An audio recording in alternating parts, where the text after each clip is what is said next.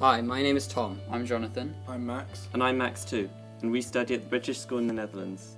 Our project was about a di-bifilar pendulum, which is two bifilar pendula connected by inextensible wooden rods. We used this structure to model the section of a suspension bridge, investigating two things.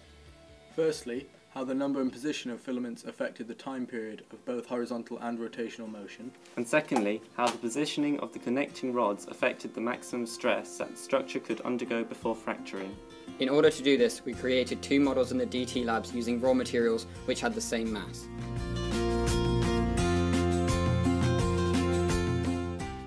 The first part of our experiment modelled the sway of a bridge in the wind, where we recorded the time taken for 7 complete oscillations, 5 times for each arrangement. For the horizontal motion, we found that the more strings we added, the shorter the time period became. The positions of the strings had little effect.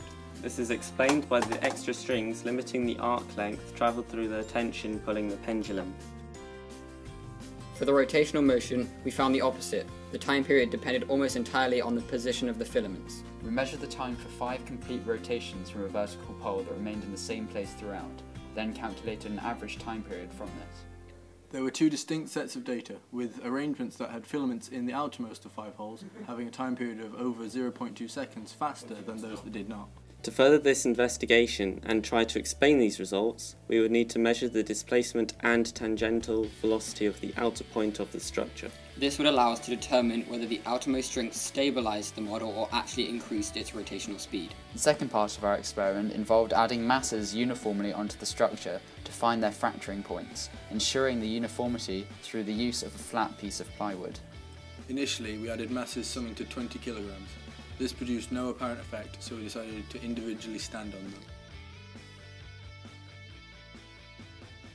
Our individual weights were incapable of providing the fracture stress necessary. However, the combined weights of Tom and Max were just enough to break the structure.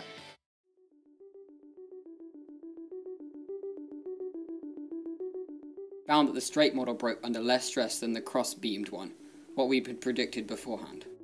We enjoyed ourselves, for the most part, and found the experience educational and practical for our futures.